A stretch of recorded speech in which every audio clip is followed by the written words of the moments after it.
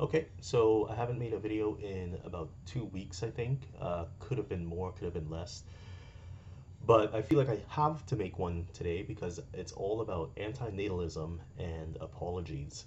So the other day on Facebook, I wrote this question. I tend to jump ahead with things. I tend to assume everybody knows what I'm talking about. And I'm not really the most knowledgeable guy out there. I tend to have very narrow focuses. And yeah, so I kind of go down the rabbit hole, if you want to call it that, and I kind of forget that people are looking at these things I post from different perspectives. And with antinatalism, it's such a heavy, loaded subject that you can kind of get under people's skin sometimes, but maybe not in a way you intended. So I posted this thing the other day. It's an example, really.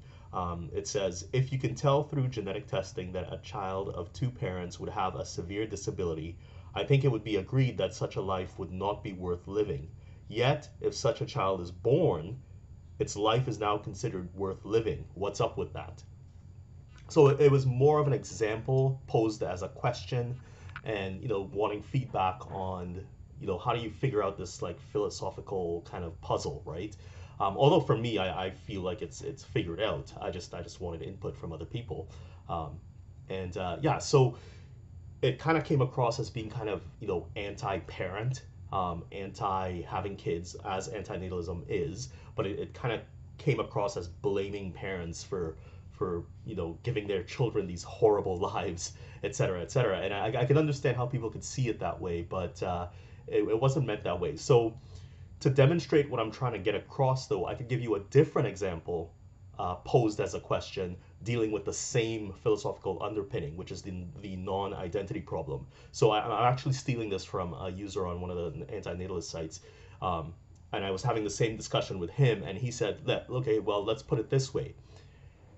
Say there were a group of people breeding and birthing um, a bunch of people that were going to be enslaved for the rest of their lives.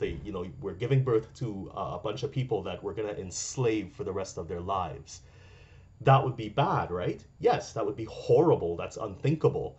That would just be like disgusting, right? So what if we didn't do that and we did not birth people to become lifelong slaves? Isn't that better? Of course it's better. It's better that we don't birth people and enslave them for the rest of their lives. But who is that better for? You see, like that's the question. So you see what I'm saying? Like who is that better for? Like those people who were never born. So who are we saying that's better for? So that's essentially the non-identity problem. The idea that you could make decisions that could be good for someone even if those people don't exist. Um, and you run into that problem all the time. Now, David, I don't want to get into the whole antinatalist thing, but I mean, you could what what those types of questions mean to demonstrate is that, without getting into the whole thing, is that life is suffering. Life is suffering, and this is not a new idea. You can find this in Buddhism, you can find this in Hinduism, you can find this in various Christian sects. Going back all the way down to Greek philosophy, you could find that life is suffering is not a new idea or something that is just pulled out of somebody's butt. Life is suffering. That's what it is. I think in Buddhism they call it dukkha or dukkha. I don't know how you pronounce it. But in a political realm, you could also see that as recently as when AOC was elected, right? She was coming at this from an environmental perspective, a very left leaning kind of person, and I do believe antinatalism is a very left leaning philosophy, if only just for the environmental movement or the things that are said in the way of mitigating environmental degradation. So AOC said that people should consider whether or not they want to have kids anymore, right? And I think she was kind of leaning on the side of saying that the world is going to be such a horrible place that, environmentally speaking, that we should not have children anymore. So I mean, that comes across as kind of putting a burden on parents as well, right? But it's AOC and she's fun-loving and she's left and like, she's down with the establishment and all this stuff. So everybody loves that, right? Like everybody loves that AOC said that should we even have kids anymore, because that's the real shit, right?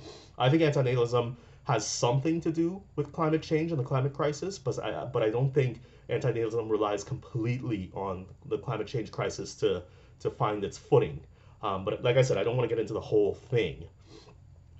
So what I'm trying to convey here is these ideas about not giving birth aren't meant to blame anyone. And I think as recently as up to the 90s and the 2000s, you can't necessarily blame anybody for not being aware that antinatalism is an option, because it's just a philosophy that has not really gained steam, even though it has a historical story and narrative, but it hasn't never really gained steam. So except for really recently, but so oh, I lost my point. Yeah, you can't blame anyone really, right? Like you can offer examples and things like that, but I can understand how my post asking about genetic defects in children that are yet to be born could be the burden of the parents, like to decide whether to have this kid or not. And then we got into a whole thing about Down syndrome and how you can detect Down syndrome, and some feathers got ruffled, etc., etc. But like it's just an example of the non-identity problem. But I mean, antinatalism does talk about childbirth, so I can understand how people are seeing this from various perspectives and getting kind of maybe even offended. But there's also, there's also Facebook groups, and there's tons of articles written in the Star and the Atlantic, and I can't remember where else, but major news sources that talk about parents that regret having children. It doesn't mean that they don't love their children.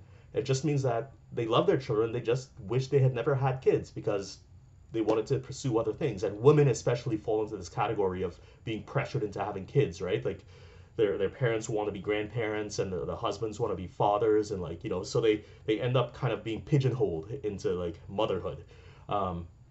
Some women feel that way. I'm not saying all, but I'm saying there's a good number of them that feel that way.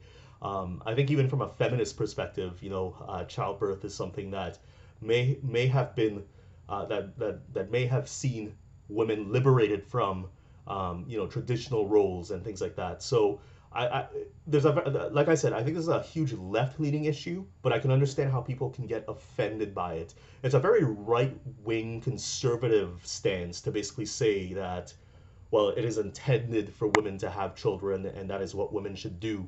So it's a very right-wing kind of stance to, and I'm not saying this absolutely, but I'm saying it's a very right-wing stance in a fuzzy way to be anti-antinatalism. And there's different permutations of antinatalism. You think about abortion, you think about birth control. All these things prevent people from having children, and we do it all the time. So as much as somebody might think antinatalism is a disgusting idea because it implies genocide. I don't know where people get that from. It implies genocide or whatever. But I mean, when it comes to issues such as not giving birth to children, that's also a very right-wing agenda when it comes to abortion and birth control and things like that, because right-wing followers would want to stop abortion and stop birth control and things like that. So it's, on a political level, it goes on both those sides. But I love my mother. I love my mother. I don't blame my mother for having me. I mean, on a personal basis, like I don't walk around with hate in my head or my heart for my mother or my parents or anything like that. Like I just don't. I don't. But I mean, I do see antinatalism as a sound philosophical framework for birth and for existence and for human life. I do see that. Anyway, that's all I want to say. Yeah, bye.